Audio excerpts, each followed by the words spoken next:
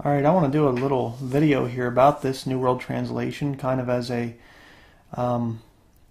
another witness, along with Brother James there from Ex-Catholics for Christ. And this is my copy of the New World Translation.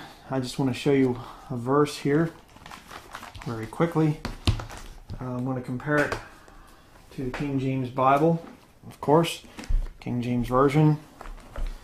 This is 2 Timothy. Let me zoom in here a little bit. 2 Timothy chapter 2, verse 24. See if I can get to it here. And the servant of the Lord must not strive, but be gentle unto all men, apt to teach, patient. Now look at the Jehovah's Witness, New World Translation. But a slave of the Lord does not need to fight, but needs to be gentle toward all, qualified to teach, keeping himself restrained under evil. Wow, look at that. So you should keep yourself restrained under evil if you're a Jehovah's Witness. Well, which of course is exactly what will happen if you stay as a Jehovah's Witness. You will be restrained under evil. But now, just want to show you a couple things here quick. Let me zoom back out a little bit. I had some Jehovah's Witnesses come to my door the one time, and I have something here that kind of shocked them. This is a Greek text put out by the Watchtower Bible and Tract Society. Again, I'm going to need to zoom in here a little bit. You can see right there, Watchtower Bible and Tract Society of Pennsylvania.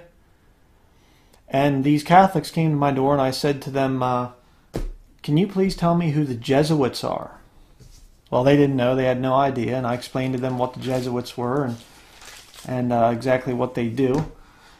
And then I showed them this page from their publication where they talk about the Greek text. And it says the Greek text that we have used as the basis for the New World Translation is the widely accepted Westcott and Hort text of 1881 by reason of its acknowledged excellence. Yeah, maybe among apostates.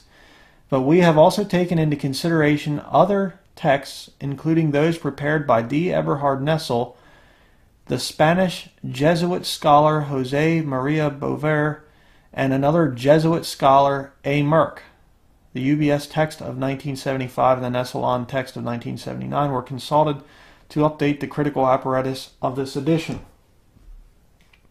Now I kind of found that to be very interesting, that the Jehovah's Witnesses admit openly that this text is put together by Jesuits.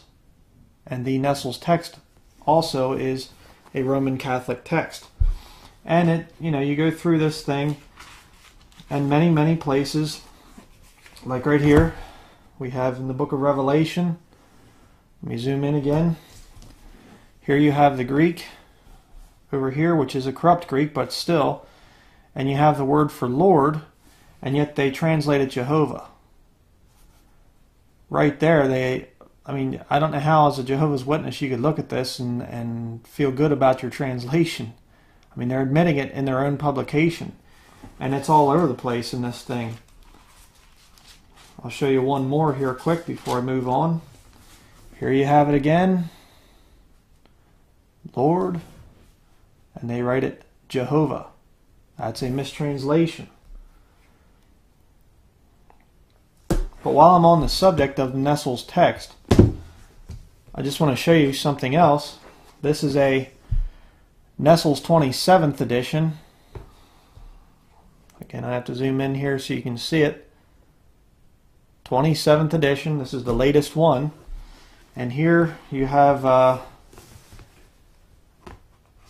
focus, page 45 in the introduction. And if you look down here, it says the text shared by these two editions was adopted internationally by Bible societies and following an agreement between the Vatican and the United Bible Societies, it has served as the basis for new translations and for revisions made under their supervision. So you have the Vatican behind this Nessel's 27th edition. Now let me show you something else. Here is a New American Bible, the New Catholic Translation. Zoom back in here. In general, Nestle Aland's Novum Testamentum, the Greek text there, the 25th edition, 1963, was followed. Additional help was derived from the Greek New Testament, Aland, Black, Metzger, Witt, Green, produced for the use of translators by the United Bible Societies in 1966. So you have Jehovah's Witnesses using the Nestle's text, the Roman Catholics using the Nestle's text, and how about this book here, the NIV, The Making of a Contemporary Translation by Kenneth Barker.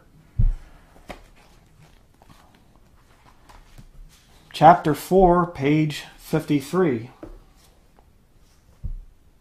What Greek text was used by the translators of the NIV New Testament?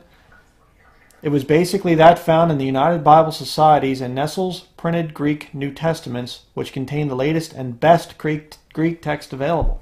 Again, they're lying. It's not the best Greek text.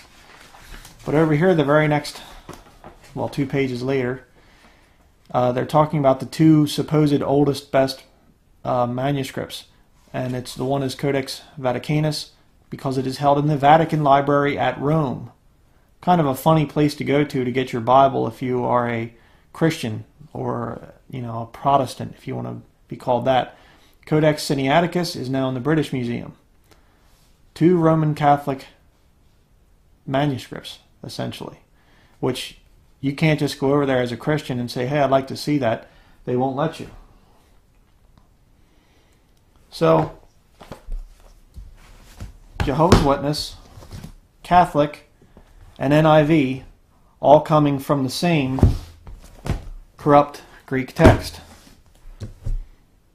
Now, if you have a new version, chances are that's where it's coming from. But how about the New King James Version with your occult three-pointed star there? Well, you go through the New Testament pretty much anywhere.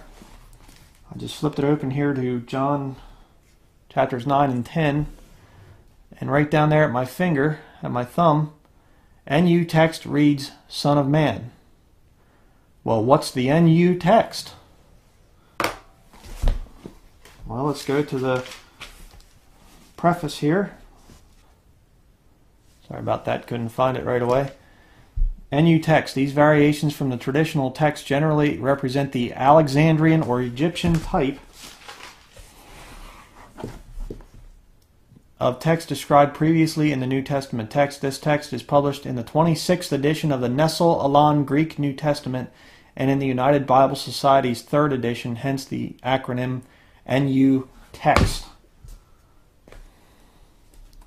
You see, pretty much any Bible produced since 1881 is going to come from this, okay, or refer to it, like the New King James Version does. This is not a King James Bible.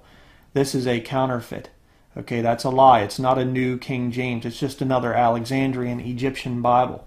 And you can compare an NIV or the Catholic Bible or even Jehovah's Witness Bible, and you'll see in many key doctrinal verses, they'll read just the same as the New King James Version. So what should you do about it? Well, you can either have this text or you can have this one. This is the true text here. This is Stephen's, I believe, 5th edition, known as the Textus Receptus today.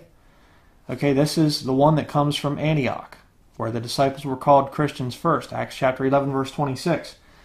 This one is based on well over 95% of the extant Greek manuscripts that we have today.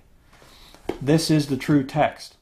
And if you are a Jehovah's Witness and you're relying on this ridiculous thing, first of all, the first thing you need to do is get rid of this.